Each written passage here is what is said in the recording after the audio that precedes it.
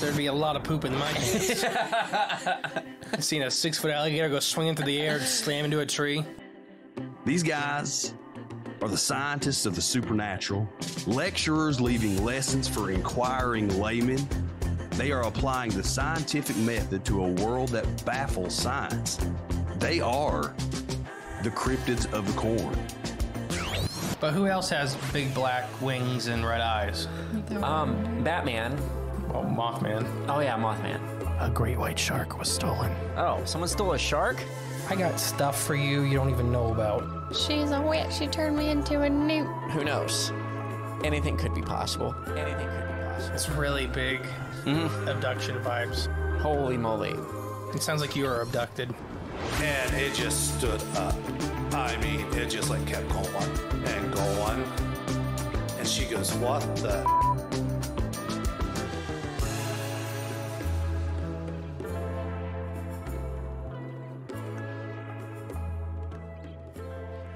Hello, and welcome back to Cryptids of the Corn podcast. I'm the great and magical mystery. What? Oh, yes. And you are? Powerful clone. Oh! 54J. I put the powerful down for 2 seconds and you already picked it up. I grasped it up, yes. When there's a vacuum, a You power fill vacuum, it? yes. I will fill it. But, alas, we're not alone today, thank goodness. This is the first interview we've done in a while. It's been a while. It's been, Kelly's just came out, but it was recorded Well, a long time ago. Yeah. This is how that works. But why don't you introduce our guest? Today we are joined by, a member of our Cryptids and Coffee banter. Oh, He's yeah. always in the chat. Author, musician, visionary leader of men and most animals. Also, inventor of fun-sized bacon, Timothy Wayne Williams. Hey guys, How are you doing? did I forget artist on that? Yes. Oh, no, I thought I led with artist. isn't on I there? don't think you said artist. Did I skip over artist? Artist. No, Well, that's He's okay. an amazing and maybe, artist. well, I was going to say that. When we first, I thought I said it. Maybe I skipped That's over like it. my main gig. I was excited about the bacon part. I wanted to get that in. I understand. No, that but- was funny. Speaking of, I but about peed myself. on the artist part, when we first ran in or first introduced to Timothy was at CryptidCon last year. He was set up in the booth right beside us. Yeah? Had a display full of amazing paintings that I really enjoyed looking at. Thanks. I got to get one this year for the new studio. Which Hell yeah, you do. oh yeah, definitely, because my favorite, the series you do, a lot of them are finding the hidden Bigfoots, the paintings, which I love those. So it was weird because I would see those online all the time, well before we met you, you know? Yeah, yeah. And then you set up beside us at CryptidCon, and I'm looking, I'm like, Hey, well, that's the guy that does all those. hey, wait a minute. It finally clicked. Yeah, Because and it's a then- lot different in seeing stuff in person than it is when you Yeah. see it online, everywhere, basically. And you got amazing stuff. You do amazing calendars. I think Thanks. and we follow you. You post pretty regularly on Facebook all the paintings you're All working the time. Almost every day, really. Yeah, I'm trying to think what's been definitely the UFO and the Bigfoot's been my most recent favorite. Oh, yeah, that's the one you wanted to buy, bad. We'll see. I still may get it. Do you still have it, or did it finally sell? You know what? I do still have it. I had a lady who was gonna buy it and backed out. So I do still have it. We'll talk off air. Yeah. Hopefully, Sweet. my wife's not in the other room hearing this. Maybe divine intervention. Just make sure all the doors are closed. Yeah, she's like, you spend enough money. You know what? I am probably the most reasonable artist you're ever gonna find, especially an oil painter. Art's worth the money, everybody. Mm-hmm. And that's, sitting up next to artists and stuff like that. We're already on tangents. Anybody that's listened to our show before knows this. Here's my big thing with art is a lot of people will go into these shows and be like, not prints per se, but actual, what you do, art, art on canvas and that stuff. And they'll be like, well, it's just too much and costs too much. It takes you guys so many hours and so much time and talent to do that stuff. It's worth it. And I'll say that because I was in art school for a little bit. I've done a few oil paintings before, but I don't think people appreciate not only if the final product of the art, how good it is, but if someone that's done it before, you understand how much effort it goes into each little layer of to create a final product that looks good. There's so much more that goes just into it that an untrained eye goes right over their head. They would never see or notice. It's not just that. It's all the hours it took for you to get to this point. Yep, exactly. It's all the years, that took to get to this point. I have people all the time who are like, man, you're cranking them out, and it's like, you don't understand. I've been painting for, 20 plus years, and I've developed a style that is kind of in between realism and impressionism, and I can do it kind of fast, but I paint like sometimes 16 hours a day. It's really the only way I can keep the lights on. I have to keep painting, because I'll do a painting and maybe I'll post it and maybe no one's interested, so it's like, okay, I got to get another one out, so I paint constantly. I mean, so much that I've got horrible tendonitis. It's actually probably carpal tunnel, and but I'm dealing with that. But so I'm, I just paint a lot.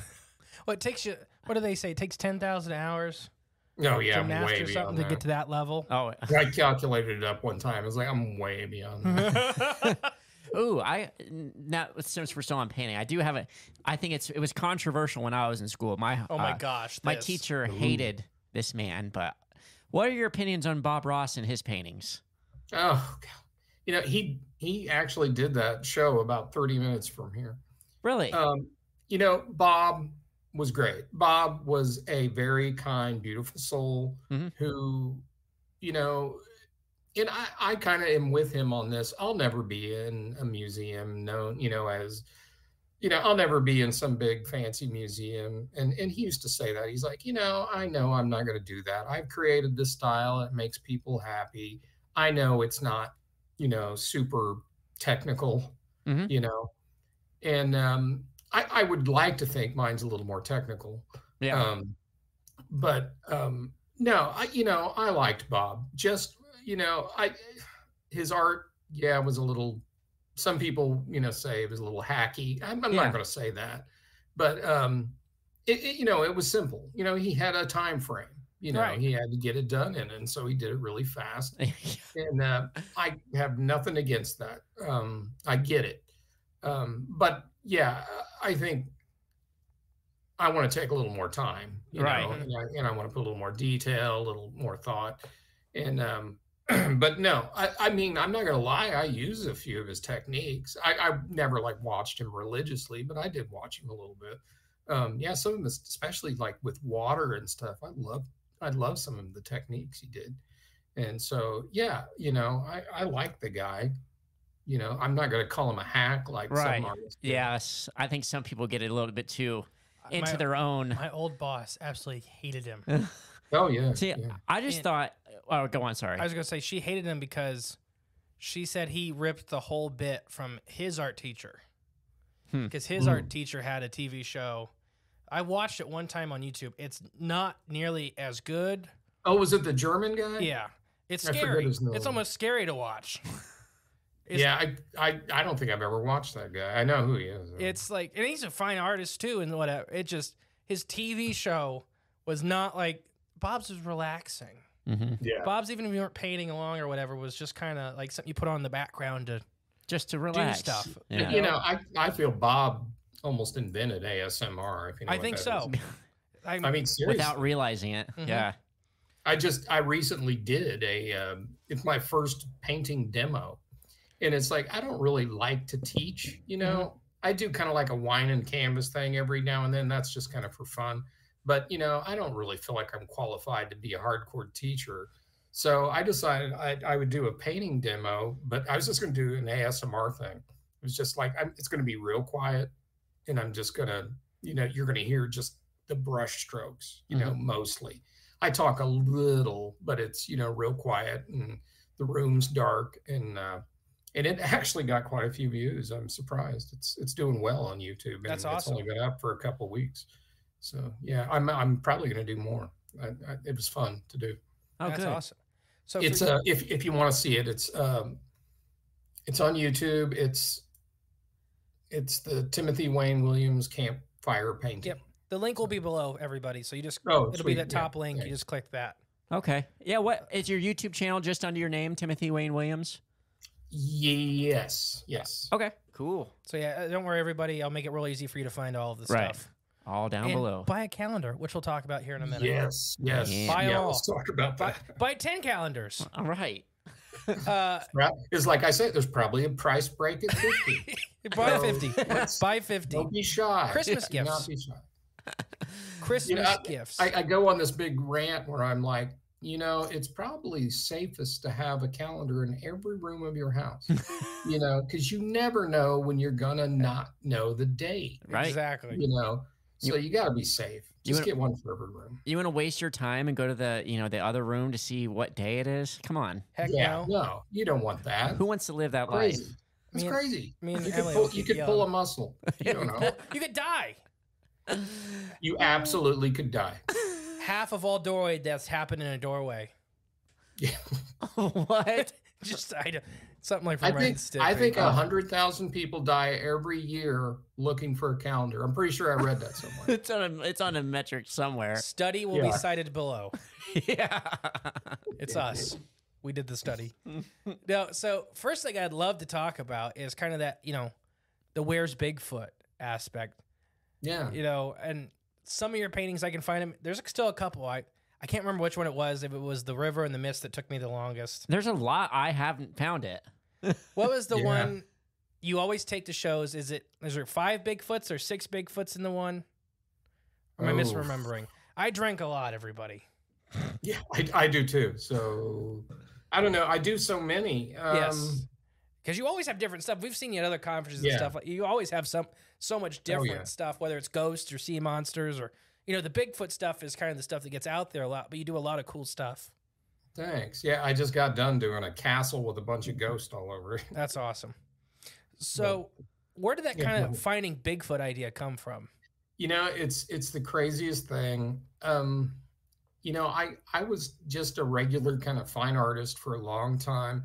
I did the fine art circuit, around here with modest success. I'm not going to say I did great. I did good, Then one day I was just painting in my studio and I was listening to a podcast, and I love the paranormal, and I don't remember what it was, but I was listening to a podcast about Bigfoot. And I was doing this landscape, and I just thought, it's gonna be funny. Just I'm gonna hide a little Bigfoot in this painting, in the background, just for my own amusement. So I did that, and I didn't tell anyone. And I started doing it to a bunch of my paintings. I probably did 24 paintings that I never told the people who bought them that there was a Bigfoot in it. That's awesome. And I love the idea of that. Like maybe one day they'll be like, walking by the painting and go, hey, wait a minute, what is that? I love that idea. Well, one day I was doing an art show and it was kind of slow. And just to keep people in the booth, I was like, hey, you want to check this painting out over here? There's a Bigfoot in it, And I noticed people were kind of digging it. Mm-hmm. People were like sticking around in the booth to look for it, and they really liked it, And kids and adults were digging it. It wasn't like Where's Waldo, where it's kind of a kid thing. I mean, the adults were really digging it. So I did an art show where I committed to just paranormal art pretty much, and I wanted to see how it went over. And it did not go over good. Oh, It's like these people were very kind of snooty and didn't get it, the hardcore fine art crowd. Mm-hmm. So I made a decision right then and there. It was like, I know they do all these cool conferences, for Bigfoot and everything else, and those seem so fun. And I love the paranormal and all Bigfoot stuff. It's like, I wonder, if I could just do those. And oh my gosh, I sell so much better at those shows, and the people are nicer. It's just really fun. And so I haven't done a like normal fine art show in probably 3 or 4 years. It's just like I've committed now. This is what I'm doing. I'm doing paranormal art. I'm doing these shows, and you know, I'm posting them primarily on just paranormal groups.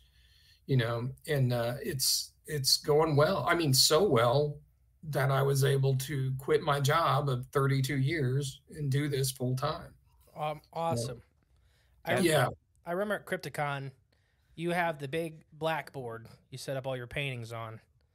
Yeah, And yeah, just- my black walls, yeah. And over the weekend, it just kept getting more and more and more black. Yeah. And at the very end, I don't think you packed up many paintings. Oh no, I did, but yeah, no, it was great. It Yeah. was great.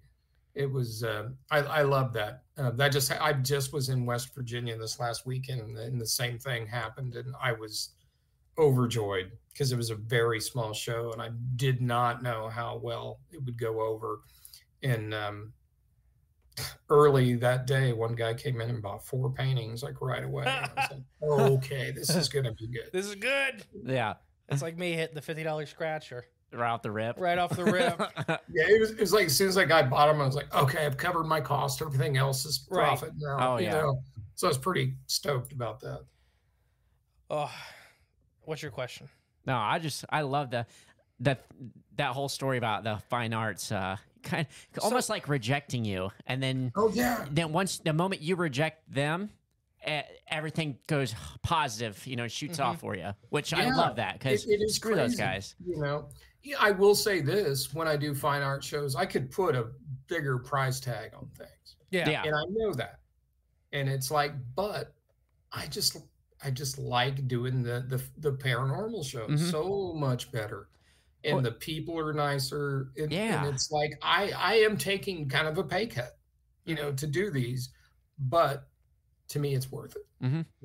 Because I just think the people in this environment, you know, they have the open mind they appreciate art, you know, more so when they see something, you know, as talented as yours, something that looks that good, but then having the aspect that ties their interests directly into it, not Yes. just in the picture. I mean, it is in the picture itself because it parallels what anyone in the Bigfoot community, you know, wants to experience. They want to actually find, you know, have that moment where they stumble across Bigfoot, and you know, and your paintings kind of provides that in a small little contained space, which is fun.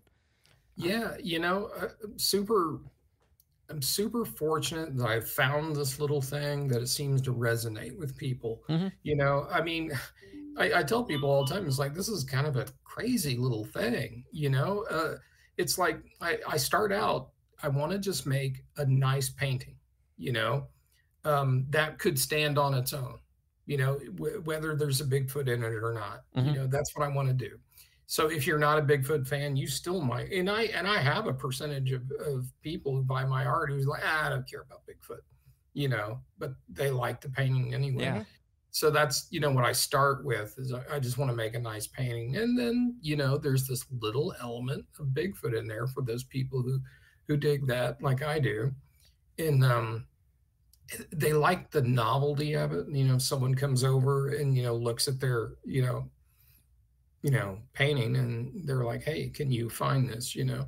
So it's kind of cool. I like to say, I don't know, it might sound pretentious, but I like to say my art, you don't just put behind your couch and kind of just walk by it every now and then, you know, and kind of forget about it.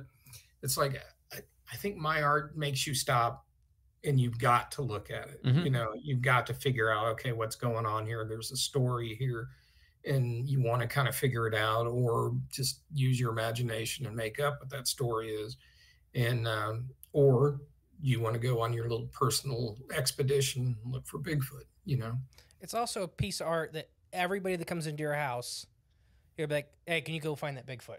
Can you Yeah, find the it's Bigfoot? Can you interactive. find the Bigfoot? Yeah. It's interactive, Something right? you want to show off. And that's hard to do for paintings. Right. It's, you know, because we have tons and tons of art. And my Uh-huh. grandma was a very established artist. She did a lot of oil. Nice. Oh my gosh, when she passed away, we gave so much oil paint away. She had 3 dressers full of oil paint because we didn't know what to do. We Would've killed didn't for know, it. Yeah. But if I'd known you then, it'd have been different, you know. Yeah. But we didn't know what to do with it. I think we gave it all to a a local group that does like kids painting and stuff like, you know. Can you call them and get it back? This was years ago, but It's oil paint. It's still good. I know it's still good. Yeah, exactly. Oh my Right. gosh, my mom and her would fight constantly because she'd leave them all open. Yeah. And Grandma was like, they don't go bad. Yeah. What's it gonna Yeah, do? Dry right. up? And No. it's like, no, I remember I didn't get that either as a little kid. The Native American girl on the front porch. Yeah. She's partially in oil. Yeah. And I kept touching it. No. And she's like, it's not dry. And I'm like, it's been months. What are you talking about? No, it's still not dried. But I think it's funny and that you sold some that you never told people they're Bigfoot in it. And it's 10, 15 years down the line, some guy sitting on their couch and being like, I love your Bigfoot painting. And I'm like, what are you talking about? Yeah. Bigfoot is right there, bottom left corner. What? And then they go up and there's Bigfoot's face or whatever. Because that's some of my love is like, you hide some of the, like just, and that, because that's how people describe it. Sometimes you just see a face poking out of this bush or whatever. Yeah. And you can so overlook it. Yeah. And then once you see it, it's like obvious. But I think you captured a lot of people's Bigfoot experiences as well, to where they're so well at hiding, even though some of them are humongous. That's awesome. Yeah. I have got that feedback that the people have been like, oh my God, that looked exactly like, my sighting, That's all. Like you guys were saying, sometimes you haven't found them. It's like, matter of fact, this last painting that I posted, I made it unbelievably obvious because you would not believe the percentage of people I have who are like, I never find the Bigfoot, and they're kind of frustrated, So every now and then I'll do an extremely easy one, just so people can say, okay, I found it, Now, some of them, and I pride myself of being pretty good about picking out a lot of shapes and stuff like that. Everybody that's a listener knows. So I was an endangered species biologist. I dealt with very small animals, looking crannies and find them. Nice. And still some of yours I can't find. So I get that. But I think that's what makes it fun.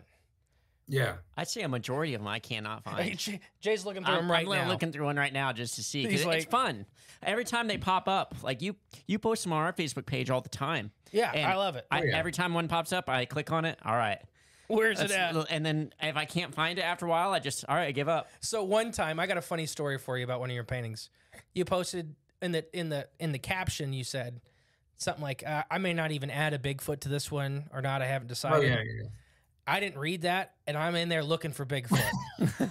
And I think me and Emily were having dinner, and I'm like, I cannot find this one. I can't find a shape that looks like it. I can't. And then I read the caption, and Emily's like, there's not one in there yet. It's like, That explains it. about put my fist through the wall. I was gonna say you look You like gotta always read the caption. Yeah. you look like Robin Williams in Jumanji when he comes out and he's like, he has the beard and the long hair. Like he's been stuck in the game for years. I've been looking at my phone till it died, trying to figure out where this Bigfoot is. But you don't do just Bigfoot. Like we said, you do normal art, like quote unquote normal art. But you also do, I've seen some of your sea monster stuff, ghost ships, ghost. What's kind of, I mean, you do a lot of Bigfoot, but what's kind of some of your other favorite ones you do? I consider myself this pirate. And so, I have this pirate delusion. So I love doing tall ships and ocean scenes. Love that. So I do a lot of that. And every now and then I'll put a, sea monster in there somewhere, Kraken or something. Mm-hmm. And those to me are super, super fun. I really like doing those. Yeah. Emily my wife banned me for a little bit from buying specifically aquatic monster art because it got to be an issue. That's wrong. That is just wrong on so many levels. I was like, and then I started doing it again, like after a couple months. Yeah. Because I mean, to be fair, like where I'm looking around, because this room's just full of cryptid art from all around the world, and there's quite a heavy skew towards the aquatic. It is funny. Like that's the specific band you get. Yeah, it's just what I do. I will say, I used to be super into the whole Loch Ness Monster thing. I read like literally everything I could get my hands on. And I don't know, after a while, I'm kind of like, I'm not sure if that was ever real. That I will say I kind of gave up on that one. Ooh. I do think there are sea serpents in the ocean. There are things we don't know about. But as far as the Loch Ness, Nessie, I am not so sure that thing exists anymore. I'm just. I'll tell you. That's about the only cryptid I'm skeptical on anymore. I'll tell you. We did a 3-parter on Nessie. You should go and listen to it. Oh yeah. Got Yeah. some perspectives maybe you've never heard before that might I re-spark love some it. interest. Because so I was a fishery biologist. It's what I did for a living. That's awesome. And so we added a lot of stuff to it and make a lot more stuff make sense with the sightings and some of the data and stuff collected to make the monster more real and explain how she could still be out there, or a small group of them still could be out there. Love it. What do you think? I would say I don't want to spoil the ending for him. It opened my mind to it. So Yeah. it's I would love to believe again. yeah. Maybe we can will help you check it out. Yeah, I think we can relight that spark. What's your question for him? As far as Just next question. I kind of wanted to get into his top 10 Bigfoot things. He sent us the list. Oh wait, before we get into that, Yeah, I want to talk about his calendar. Oh, good idea. Good idea. Love where your head's at. Yeah, no, so yeah, because we'll do that, then we'll talk about some of his own stories, Okay. his own encounters and stuff. Okay.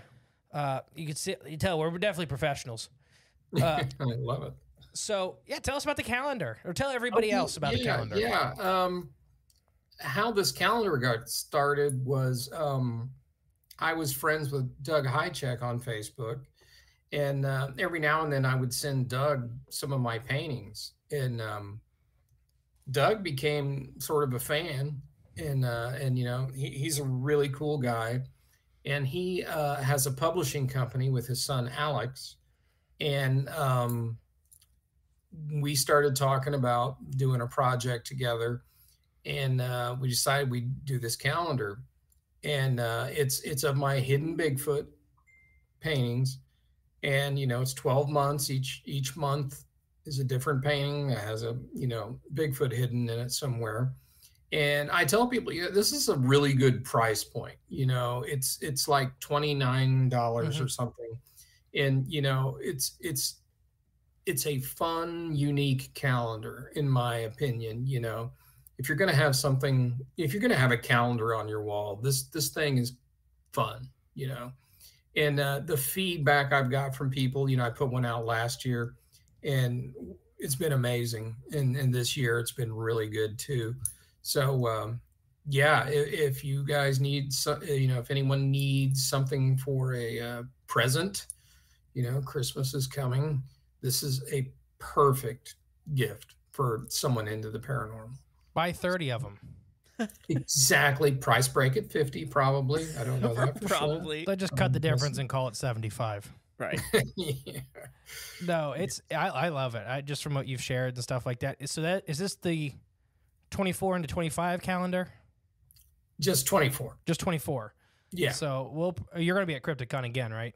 Yes. So we'll most likely be picking one up for the studio for next year, because Oh yeah. the calendar on the wall right now is looking rough. Right on. You can't see it, but it's right behind the computer, and it's up there. You can tell it's been up there for almost a year. it's had its days. No, that's awesome. Everybody, seriously, support him if you can. The calendar's awesome. It's basically buying a print book. Yeah, it is. The paintings are super nice in it. You know what? I have a ton of people who say on last year's calendar is like, yeah, as soon as I was done with the calendar, I cut the paintings out and I framed them. Yeah. Oh, awesome. The pictures. I'm like, are you serious? And they're like, oh, yeah. You're getting 12 paintings for $30. Where else you gonna do that? Yeah, you're not going to do 12 that. cents a day. For 12 cents a day, you could sponsor an artist. Exactly. No, so you sent us over. You will help keep my dogs in. You'll help keep my dachshunds in chew toys. Oh, So, It's for the dogs. and I always say too, dirty dirty martinis are not going to buy themselves. Exactly. that's right. That's the other Liquor thing. doesn't pay for itself. You guys are normally very good for us with that. Help him out. Now, before we move on to the top 10 things, I want to say that we'll have the link for your YouTube up first. I know there's a link to buy the calendar. Yeah, I'll get you that. And then if people want to get a hold of your paintings, what's the best way for them to do that? Well, I got rid of my website. Mhm. It's like it was expensive. No one seemed to be going to it. I was doing all my business through Facebook. So I got rid of my website, which is funny. It's on the calendar all over the place. Like, go to this web. No, don't go to the website. Go to Facebook. Go to my artist website, which is t.w.williams Fine Arts. Okay. So we'll have. Sorry, got something stuck in my throat there for a second. We'll have all your links below for everybody. If Sweet. you can support them, support them. Just Please. you know what we tell everybody, this community supports itself pretty well. But yeah, so we'll have all that. Now you sent us over. What's it called, Jay? It is called Timothy Wayne Williams Presents Top 10 Things We Will Learn About Bigfoot Once He Has Been Found. So before we continue with this, I just have to give my warning for everybody. There's some language in it. That's your warning. If you're in the car with kids, turn it down for a couple minutes. I can always Just read it how he wrote it. This is just some little wacky thing I did a few years ago that, I don't know, you may or may not find funny. I only read 2 of them. It made me laugh, and I wanted to hear the rest of them real time. Okay. Oh, okay. So here we go. And I haven't read any of these yet. I cannot wait. Okay, number 1, wood knocks. Wood knocks have long been thought to have been some sort of communication technique used among the Bigfoot species. This is in fact false. Wood knocks are actually songs written by the Bigfoot. They are just really crappy musicians. There once was a Bigfoot that made 8 knock little ditty. He's considered the Mozart of the species. So they're still developing their musical prowess. I'm probably going to pee during this list. Oh, boy. Well, that coincides with number 2. Oh, yeah. Let's hear Number it. 2, their terrible odor. There have been lots of theories on this one. Pheromones have long been researchers' best guess. The fact of the matter is pretty simple, actually. They all love Taco Tuesday so much they decided to have Mexican food for every meal. On a side note, there is a heated debate among the Sasquatch as to eating an actual Mexican. Is that Mexican food or not? Yes. That's an important debate. It is. It's been a heated debate for Heated. hundreds of years. The answer is Is yes. that Mexican food? Think about it. I think it's correct. I think the only people that can answer that is the local cannibals, that live out in the desert. Maybe. Desert. I don't know where else would a cannibal The live? local cannibals out in the desert. Local is relative to this country. Oh. I was like, in Ohio? One- Yeah. once- The local desert. The ones close to Mexico. I got you. Those deserts. I'm thinking you meant here, and I'm like, Not that local. you show me the local desert, please. Okay, next. Number 3, origins. We will find out Sasquatch was actually created in the genetics labs of the plaster of Paris manufacturers. This is all an elaborate scheme cooked up by Big Plaster to sell more casting products. You almost said the exact same thing on an earlier episode we recorded today. Really? Yeah. What did I say? About Bigfoot being from a genetics lab. Oh, yeah. You didn't say who was sponsoring it, the Plaster Paris company. Yeah, I didn't say it was Big Plaster. Hey, someone's got to make all that plaster for casting. It makes sense. That Big Plaster. Well, Create this. I can corroborate that, with the Big Plaster lobby in Washington D.C. They're They've been huge. fueling money into the Flooding Congress money. the past like 2 or 3 years. Flooding money. Just pallets of cash. Pallets. Yep. So it adds up. Okay, keep going. Number 4, Bigfoot loved to play practical jokes. One of their favorite practical jokes. Okay, hold on. I want to. Say it. Hold on. Let me start over. Okay. Because I read it and I started laughing. Okay. One of their favorite practical jokes is to crap in campers' picnic baskets when they're sleeping. They call it pulling a bad yogi. Pulling a bat. That's so awesome. Now we can blame it on Bigfoot when we do it. That's true. When we go camping. There you go. Okay, number 5. Okay, Coldplay. They effing love Coldplay. Strangely, though, they can't stand Gwyneth Paltrow. In fact, they hate her. There was much rejoicing when her and Chris Martin split up. Which she's lead singer of Coldplay, right? Yeah, I mean this one's a little obscure, but hey, it is what it is. When two things happen, at once, it's not a coincidence anymore. They just happen to be happy, and they happen to. I mean, it adds up. Yeah. Number 6, appearance. Sasquatch have regular meetings to discuss the latest techniques in making oneself more blurry. Oh, who was that joke? The famous comedian that said Bigfoot's just blurry. Mitch Hedberg. Mitch Hedberg. Okay. He said, "There's a reason why every photo of Sasquatch is blurry. It's because maybe Sasquatch is blurry. That's the problem." That's funny. And that and he said, even to me is even more scary because we have a big, furry, out of focus creature roaming the countryside. Love Mitch Hedberg. He's so funny. Reminds me of my Uncle Rob. I can kind of see it. I mean, just the way he talks and his kind of mannerisms. I can Not the personality wise, just how they talk and their mannerisms. Right, yeah. And same length of hair, I'd say. Yeah. Same style of glasses. They could be cousins. It could be. They probably wouldn't agree on much, but Uncle Rob listens to the show. He'd probably agree. Maybe. I don't know. Number 7, rock throwing. Okay, this one's longer. Here we go. Rock throwing is not a threatening action taken to ward off intruders. It's actually the most highly regarded sport of their kind. There's an elaborate point system for nailing things with rocks. For instance, knocking a marshmallow off a Girl Scout's roasting stick, 10 points. Jeff Meldrum, upside the head, 50 points. If you somehow, some way are able to bean Gwyneth Paltrow, game over, you win. It's like catching the snitch. You will be celebrated for years. Catching the snitch. Very equivalent outcome there. I don't know what was funnier, the actual jokes or you squinting, holding the phone 6 inches from your face because you need glasses. Small text. Let me turn my phone sideways. No, that's even worse. I might seriously pee. I like the point system. I never thought of that, but it makes so much Catching sense. the golden snitch. Number 8, the Patterson-Gimlin film. The Sasquatch in the film is not a female. It's a male named Carl that has let his upper body workouts slide a bit. He has roundly been made fun of by other Sasquatch for years for not being blurry enough to have and having a nice rack. Carl? I have heard stories of Carl's rack. I didn't realize it was one and the same. That might be that blurry, the mudding the waters, the misinformation stuff that comes out about Bigfoot. It's finally good to get some clarity on this subject. Okay, number 9, future plans.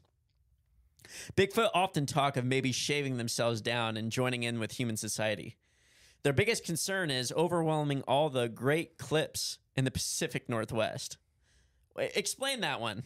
All the great clips. Do you not have great clips in the Pacific Northwest? Or wait, don't you have great clips? Great clips in Ohio? Okay, the great clips dressing hair place. plays. Okay. Let me reread that again. Okay. Great clips. They don't want to overwhelm great clips.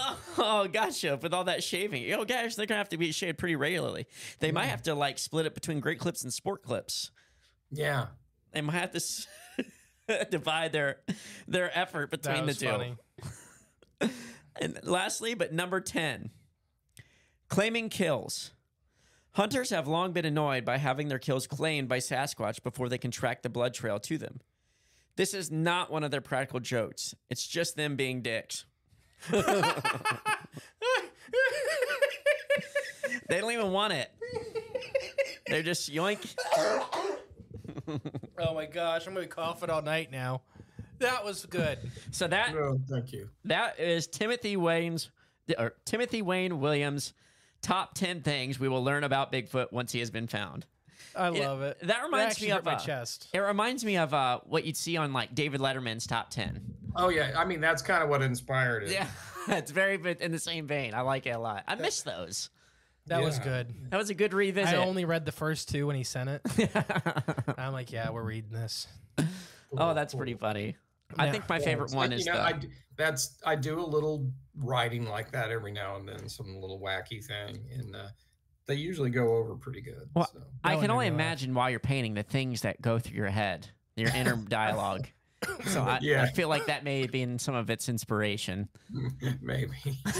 You aggravated my lungs great. Oh, great. I was Wonderful. coughing all night. Everybody's going to think I got the My big bad. C. Well, my favorite one is the rock throwing point system. That's Yeah, Jeff Meldrum upside the head, man. Yeah. That's my second favorite. yeah. The last one's my favorite. Yeah. They're all pretty good though. They're all great, but Thank you. I may have peed a little for the last one. It's well, what's new? But I'm in my house, so it doesn't matter. Doesn't matter. I can walk and go change right after this.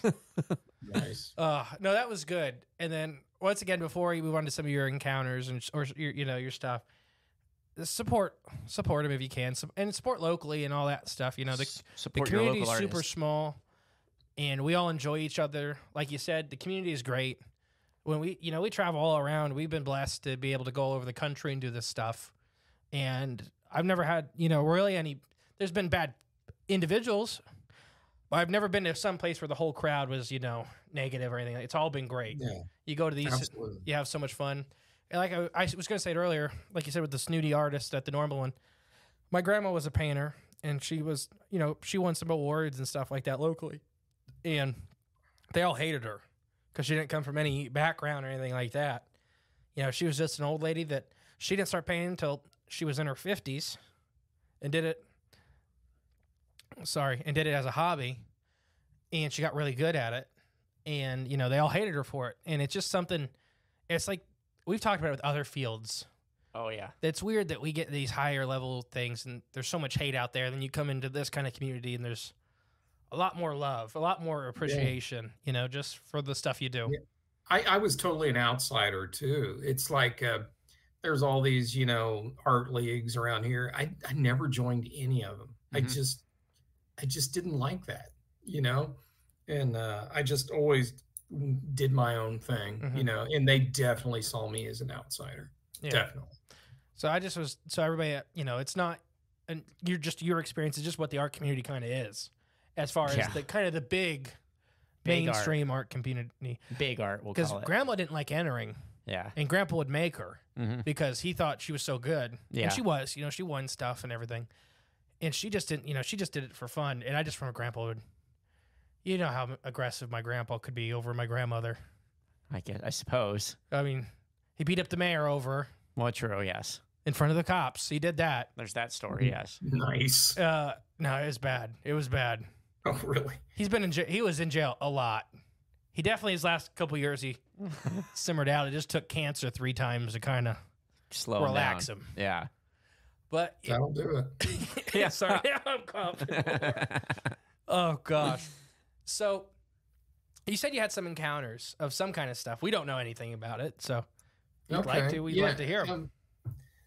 Some people may have heard this before. I tell this on other podcasts, but I've had kind of a demonic encounter, I think, Mhm. and I might have a strange angelic encounter, something I bet you've never heard anything like. But I'll tell you the possible demonic one first.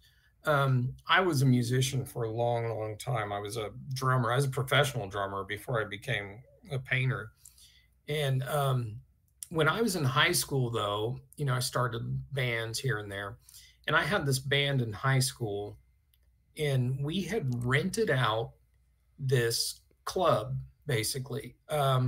This club sometimes had a bar in it, but since we were all underage, the bar wasn't open, and it was just this huge building, had 2 garage doors, and then 1 door to go in and out of. And we were setting up for a show. We had rented all this equipment. It's going to be a big, exciting show. And we were there the night before setting up. And we had everything almost all set up. And we were getting ready to go home. And we had shut the garage doors. And we went back, and the whole band was around the soundboard, kind of in the middle of the venue. And we were talking. All of a sudden, we hear this loud, cackling laugh. I mean, it was crazy. It was a human laugh, but it was really loud and cackling. And we look over, and there is this little man. When I say little, I just mean short man sitting on one of our PA speakers, laughing his butt off, like at what we don't know. It's like he heard the funniest joke in the world, and he's just cracking up. And we're all like, "Where did this guy come from?" And we're like looking around, going, "Did anyone see him come in?" And no one saw him come in. And there was only really at that point one way in and out, and we would have seen him come in. And anyway, so this guy was just losing his mind laughing. And everyone's like, someone needs to go talk to him and tell him to leave. And so everyone kind of pushes me up to go talk to him. So I go up and I'm like, hey, man, what are you doing here? And, he finally stops laughing for a second. And he's like, hey, I got something for you. You're going to love this. And I'm like, okay, maybe he's a drug dealer. What is this? And he pulls out a stack of Polaroids. I don't even know how he had his fingers around them. I don't even know where they came from. He just suddenly kind of reached behind him and came up with this stack of Polaroids. And he's like, check these out. And he's like giving me these Polaroids, and I'm looking and I'm like, oh my God, these are super pornographic. Okay. And I'm like, oh, okay, this guy's a pimp. And he's like, hey, I can get you this. If you want any of this. I'm like, no. Okay, he's a pimp. And so I was like, no, I don't want any of this. And he's like, I can get you whatever. What do you need? What do you want? And I was like, no, I don't want anything from you. And he kept insisting. It's like, no, I can get you whatever you want, and he just kept looking at me weird. And I kept saying, no, man, I don't want anything that you could give me. I don't want anything. And so I walk away, and our guitarist walks up, and of course that idiot, he's going through the Polaroids like crazy. He's like, hey, check this out. So anyhow, I'm like, Scott, come on. And so he leaves too. And we both go back to that soundboard where the rest of the band is, and our crew are standing, and they're all like, what is he doing here? What does he want? What does he want? By the time it took me to walk back, and I'm talking 40 feet, 30 feet, I go back to the soundboard, and by the time everyone kind of huddles up and they go, what is he doing here? I kind of look back before I say anything, and the guy is gone. Just disappeared. And we're like, how did he leave? And we're like looking around. It's like he didn't go out the door. There was no way he could have left without us seeing him. And everyone was kind of freaked out, because this guy just showed up out of nowhere, offered us the world, or me the world, and then kind of left. And as time went on, I really felt like this was sort of my crossroads moment. Mm-hmm. You know what I mean? It's like, I think this guy was sent from somewhere to make a deal with me. And if you would have known me back then, I was super poor. My mom and I, super poor, and I wanted to become a rock star more than anything. I would have given anything to become a rock star. And I feel like this guy knew that, and he was testing me. And anyway, that was something that creeped me out, and everyone else who was there. That still to this day I can't explain how he got in and out. So I have another story that is kind of opposite. It's kind of angelic in a way, but it's crazy because it involves the toilet. So it's not funny. I love the lead in. Yeah, I know, right? So when my wife and I, we got in our house, everything, we had kids, and the kids were small, and we didn't have a lot of money. And one day we had this problem with our toilet, and we realized we were going to have to put a new one in, and didn't have the money to hire anyone to do it. I kind of thought I could do it, you know. I really, my dad never taught me how to do anything, but I thought, you know, how hard could it be? I'll take it out and see how it's put in, you know, and then I'll put it back. You know, put the new toilet just the same way. And so I took this toilet out and got a new one.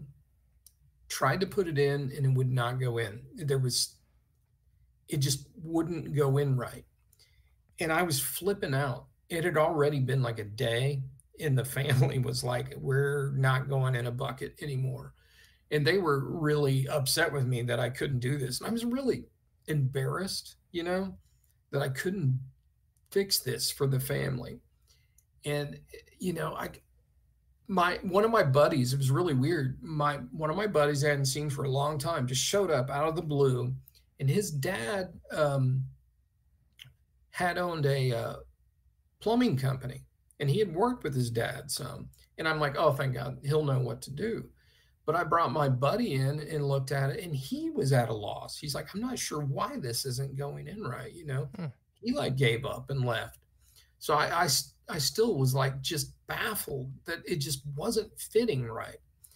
And I had gone to some of the hardware stores and talked to those idiots in the plumbing departments, and those guys were just not helpful at all. And, you know, some of them would give me ideas. I'd run home, try it, wouldn't work. I was getting so frustrated and embarrassed and worried, you know. It's like, I got to get this thing going.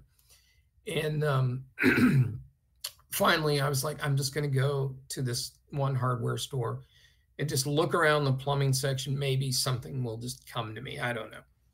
So I was in this plumbing section and just staring, you know, at the supplies, dejected, pissed. And there was this weird guy about 20 feet away, and he just calls over. He's like, hey, what you working on? And I was like, oh man, I've got this plumbing issue. And I didn't really want to get into it with him. He seemed younger than me, and he seemed like one of those people who was maybe lonely and just wanted to talk. Okay. You know, and normally I'm very, you know, accommodating, but I was so focused, you know, and I just didn't want to go into it with this guy. But he kept insisting, you know, what are you working on? And I was like, you know, stupid toilet won't work. And he was like, no, tell me. And I was like, all right, you know, just to get him out of my face. I was like, okay, well, you know, I got this thing, and it just, when I put it on, it's not sealing right, and blah, blah, blah, blah. And he walks like 10 feet away and grabs this part, comes back, hands me the part. He says, this is what you need. This is exactly how you put it in. And then he walks away. And as he's walking away, my wife walks up and she goes, who was that? And I'm like, oh my God, that guy just came over here and he gave me the part I think I need. And he told me exactly how to put it in. She said, did you thank him? And I'm like, I think I did, but let me go find him. So I saw where he went. He just went in the next row, in the next aisle. I went to go find him and make sure I thanked him. And the guy was gone, completely disappeared.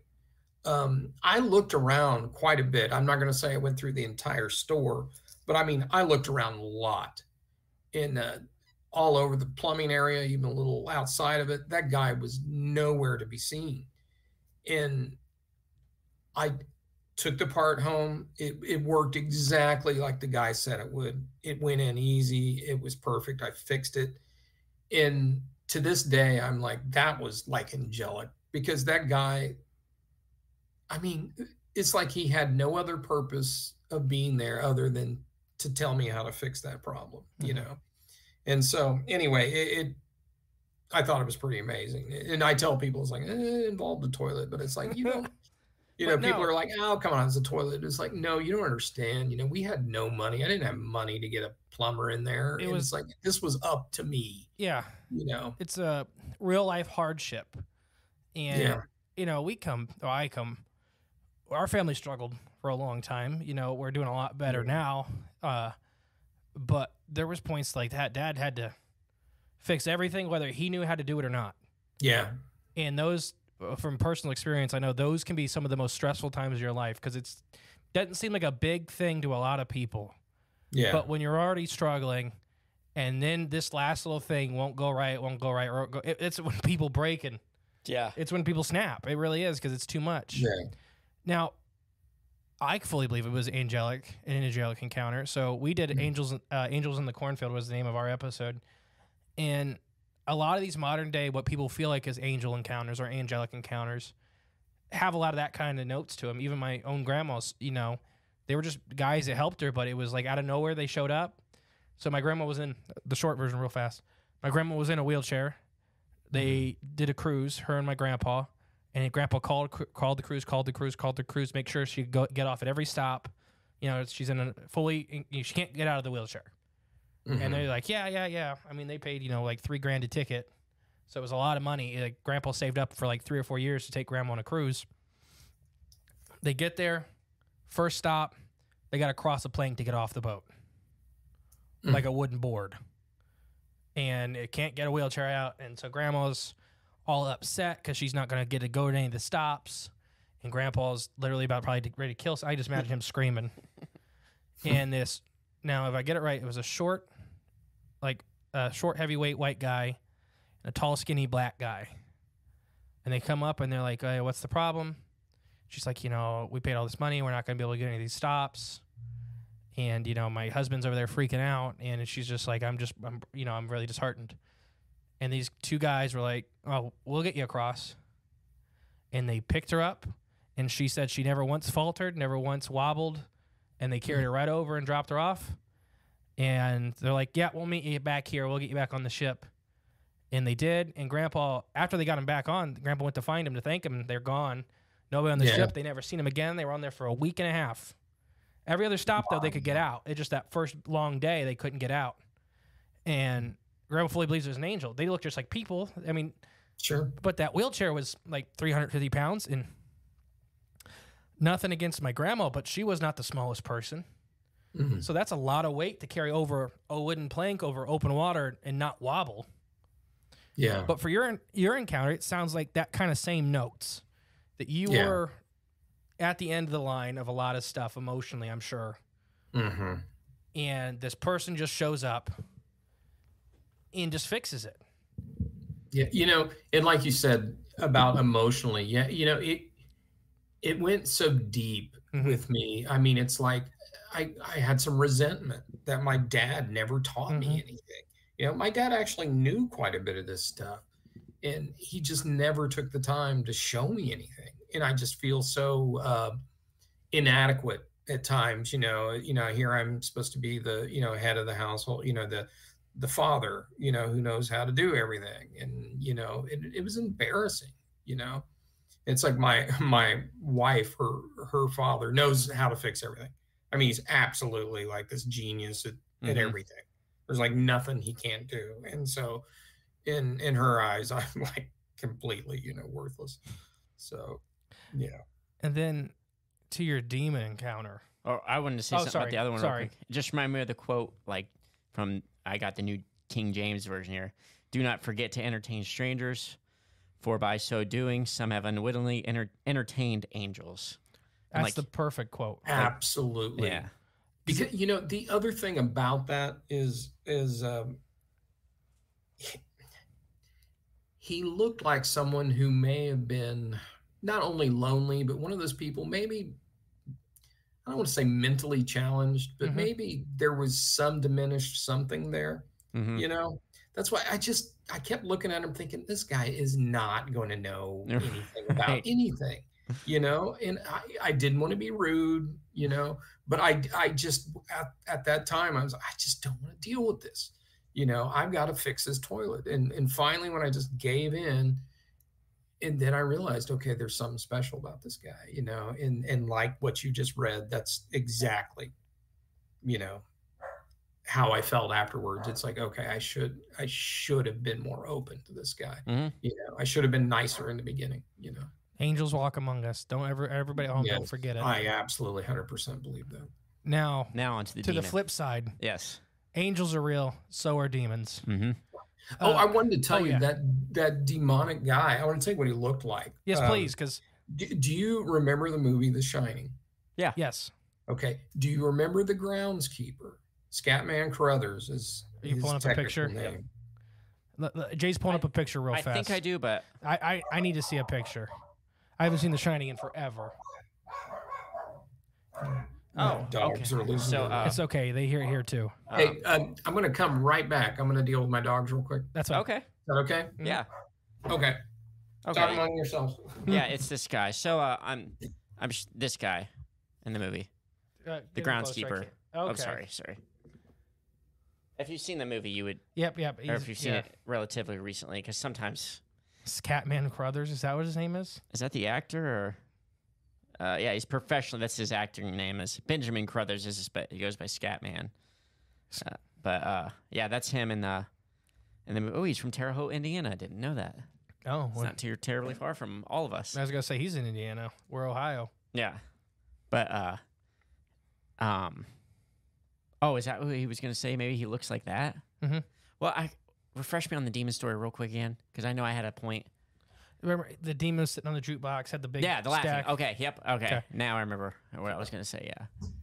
So yeah, this Sorry, will be. my dogs have an ongoing war with the mailman. It's completely fine. You think it's the first time they've heard dogs in the background? Is something here? We had one poop in the background We had one poop Nice. come in studio, poop on the floor, And leave. in in the middle of an interview. the middle of an interview. And the guy we were interviewing, you could see it in the back because the camera used to be up higher. So you could see this little tiny dog come in, Pop poop right on the squat. floor, and turn back around. And he's losing it, and we don't know what's happening. You don't see that every day. No. And then, so I was going to say, back to the demonic encounter. Do you know whose encounter that reminded me of? Ross's? Yeah. Yeah, it did. Yeah. So a guy we had an interview on the show. Well, he submitted his stories. He was being kind of like stalked by a different demonic entity, like a smiling man kind of entity. This big eyeless, big just teeth thing, and it would bother him every night. Eventually, he was so tired and so distressed. He was like in his teens, just moved to a new school, and was just having the roughest time. And then this other demon isn't helping anything. He's not sleeping, and he's falling behind in school. And then eventually, a little man comes into his bedroom one night and says, and he's just describing it, he's just like a little guy. And, this creepy guy is just like, I can make that thing go away if you want to make a deal. And he's so distraught, and he's like, finally, he's like, yeah, I'll make the deal. He has no idea what he traded, no idea what the little man wanted, and he went away for a really, really long time. And then later, like years later, started coming back. So there's this whole thing with these, like you said, the devil in the crossroads. And we did a lot of stories of people don't necessarily realize they're making a deal. I believe that. The devil can't lie to you like a politician. The devil can't lie to you, but can definitely manipulate a lot of the things. Like if you were to take him up on one of those offers of something, he's like, yeah, we'll deal with payment later. He didn't lie to you. You don't know what you paid, whether it's your soul or not. And I think, especially in rock stars, I think a lot of that happens. What's the famous rock star that said, yeah, I sold my soul? Which one? Well, no, the one that was like, huh? Are you talking about Robert Johnson, the blues guy, or Jimmy Page? It may have been the blues guy because he looked like he was dead in one of his last interviews. Even Bob Dylan said like. Or was it stuff. Bob Dylan? No. He's one of them. There's many artists. Well, there's this one that he looks like. Claimed it. He looks rough. He Keith looks like he's got Richards? cancer. And he died like later that year after the interview. That's not Keith Richards. No, this guy died a couple years ago, whoever I'm thinking of. I'm bad with names. Yeah, But I just remember just his. a couple years ago. Yeah. Well, I mean, with COVID, a couple years ago, could have been 6 at this point. But either way, I was going to raise that question too. Is I wonder how many musical artists, even artists in general, but mostly music people in media that we're relatively unknown, and then we're met with somebody like this, and then accepted that deal because a lot of for fame and notoriety, money, all sorts of things. It's just I'm curious if anyone else had that same experience, but they accepted. Yeah, that'd be interesting. I'm sure. I think there is a more sophisticated thing now with some of the bigger artists.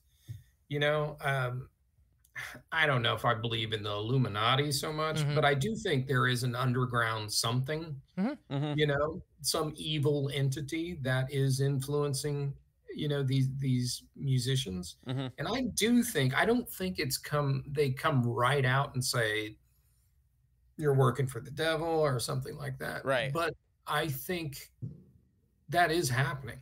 I think they're slowly, if you look at some of the modern, look at some of the biggest selling, artists, musicians right now, and look at their stage shows and look at the imagery. Yeah. It is freaking scary. It's like, who are you promoting here? And it's crazy. When you boil down their actual product, what their music that they're presenting, it's relatively like talentless as compared to what it used to be. Oh yeah. There's no heart in it anymore. The one I put in it is like absolutely Taylor Swift. She completely flipped. When A whole different, and now she has demonic stuff on stage, and that's what I heard. It's been a big deal. Like a lot of parents some of the parents that are paying attention are getting very upset because you go in, there's like signs of Baphomet and stuff like that. Yeah. When you go, Taylor Swift, I believe, originally was a small town person that made it big and all this, and then, like you're saying, you meet that group, and you shake one too many hands, and you may not know for a while probably what you agreed to. A slow build. Yeah, slow. They take pieces and put pieces, and then you're not able to turn back and look at how far you've come and what you became. What's the other one that had the goat head recently too? Oh, that where the Baphomet's banging to get out, and they're like, "Oh, I'll have to chant for Baphomet." Yeah. Literally, this just happened this year. This big thing was like I can picture it, but I can't think of his name. Big singer. I know. That's Sam Smith, dude. Oh gosh, that's his too. His is bad too. Yeah. It just. No, there's a lot. I can't. I know who you're talking about, but the name isn't because I don't listen to that kind of music. Yeah, we don't listen to their music, so it's hard. Yeah. But no, literally, the video is like nobody's supposed to record. Travis Scott. Travis Scott. There we go. Thank you. I don't even know who that is. Yeah, good. Yeah, good. I'm so out of Keep it. it that way. No, Yeah. keep it that way. I mean, he's a Satan worshiper at the minimum. And I only know because of that for reason alone. But in this video, he's like Baphomet. Like he's making the crowd chant to this thing, and it's behind. It's a stage, it's a screen. But this thing is like getting powered and banging out of the glass, and at the very last minute, it breaks out, and then he comes on stage with the Baphomet head. Good God. It's like there's kids in the audience. Like, Yeah. I'm not saying there's always been evil in the world, 100%, but it's just a little more blatantly obvious Yeah, now. now it's more in your face. They're saying the quiet part out loud now. Yep. Yeah. Like, that's Baphomet. Right. Yeah. I mean, Baphomet's been worshipped for a long time. Eons, yeah. But now it's like, now there's a 50-foot one, and we all dance to it. Yeah, it's just... And the sad thing, most of those people probably in the audience have no idea. No idea. At all. What that is. Mm-hmm. They're there. They pay their $300 for a ticket, and they want to have a good time. When you spend that much money for something quote unquote fun, you kind of ignore all the small stuff just to make sure you have a good time. Yeah. And you're still a part of these rituals. Mm-hmm. What was it? It was Joe Gatto. Remember, he took his daughters last year to a Taylor Swift concert, and he made them leave within the first song, and he made this big. Oh, really? Yeah, and because I don't even know if Joe Gatto's a Christian or anything like that, but he was saying that the blatant, there was so much satanic stuff just blatantly obvious. The Taylor Swift show, there's kids. There's there's 9-year-olds at these shows. Mm-hmm. Yeah. Did not know where this episode was going to go. I mean, either. I think it's been fantastic. But I do think you met a demon, and I think if you would have taken him up on any offer, there would have been payment later. Mm-hmm. And I do think you met an angel. Mm-hmm. What's your opinion? I do too. I agree on both. Well, We want to thank you for coming on. It's been amazing. I didn't know where we were going to end up with this episode, but it's been a lot of fun. I loved it. You got me yelling the word Baphomet. My wife's probably freaking out in the living room. But it's been really good. Everybody, I'll have your links. So for your YouTube videos, where to get the calendar, and where to buy your paintings off of your Facebook and everything like that. If you can support them, I'll have all the links below to make it as easy as possible. We'll see you at Crypticon. So if anybody's coming to Crypticon, maybe we'll be next to each other again. Yeah, that'd be fun. That'd be sweet. Yeah. Let's go out and have a drink. Oh, absolutely. You don't got to twist my arm. Yeah. So he'll be having one. No, you don't have to go out for that. He'll have one in there. That's not. We're not allowed to do that. I don't know what you're talking about. I just water. It wasn't straight liquor. Yeah.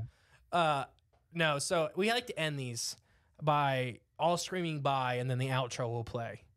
Okay. So if you're good with that, we'll count down from 3. We'll scream bye, and you'll hear the outro music. Okay. If you're ready, 3, 2, 1. Bye. Bye. Thank you for listening to Crypts of the Corn podcast.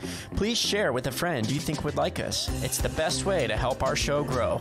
Leave a comment, rate us, a 5-star review, and remember, there is always extra content on Patreon/cryptodsofthecorn.com. And don't forget, stay magical.